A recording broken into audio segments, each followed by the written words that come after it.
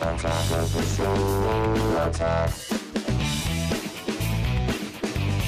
right, it's time to find out what Prop 19's demise means for your highness. It's The Loop.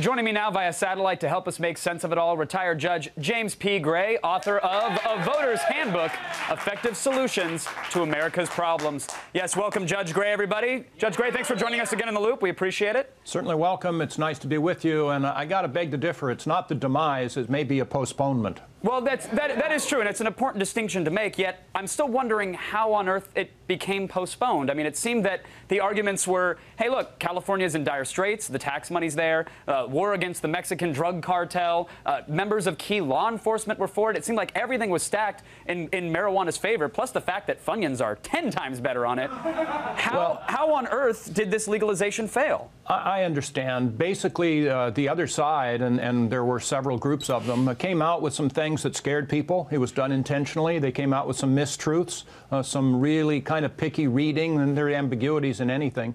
When it came down to it, it is change that some people, I guess, when it came time to pulling the lever, had some problem with the change. But we really did quite well, and in fact, I'm convinced that we won the election, and we did postpone the implementation. But we legitimized the discussion, which is really all we need to do about this whole area, because what we're doing now cannot stand the light of day.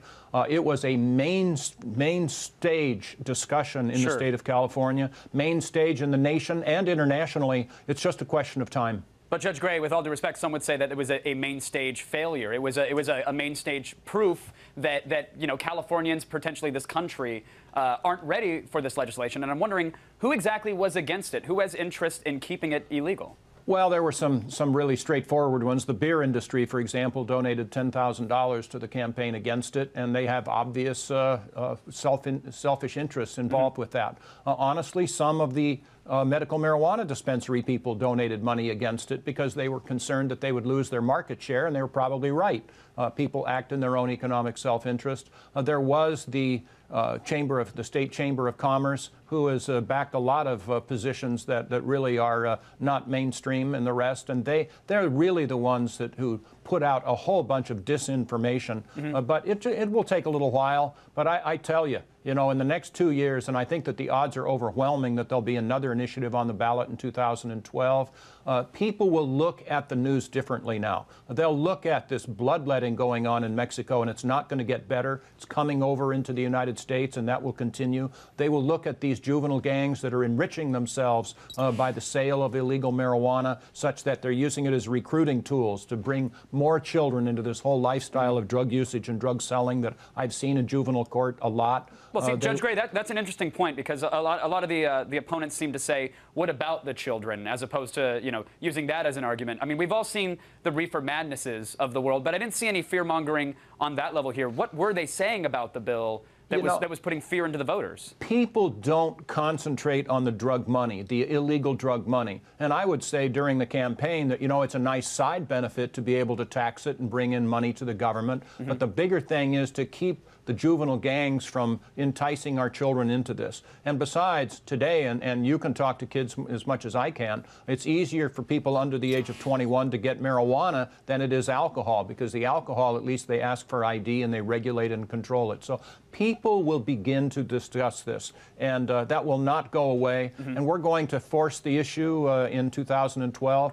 A lot of hypocrisy going on. For example, President Obama, and I read his 2 books, would it have helped his career to have been put in jail for 30, 60, 90 days for his use of cocaine or marijuana? Oh, I'm sure the Republicans wouldn't have brought that up when he was running. I'm sure they would have let that slide. But when this comes up again in 2 years, Judge Gray, what does the pro side need to do differently? Where do they need to focus their argument? I mean, they outspent, it was $3.8 million to $300,000, and yet they were still unable to push this through. So 2 years from now, what do they need to do?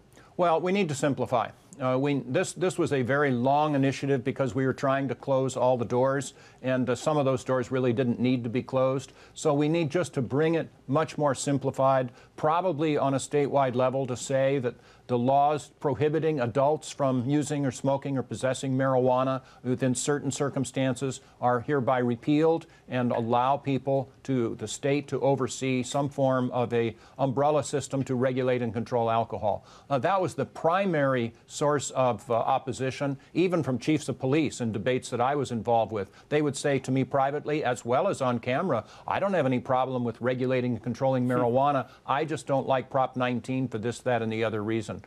So that's where we need to go. And well, we're we've got going 2 years to figure it out, and we thank you for the support, and we thank you for helping raise awareness of it. And hopefully in 2012, we're having a much different discussion about this issue on our show. Stay tuned. It's going to happen. Judge James P. Gray, everybody, thank you for joining us. And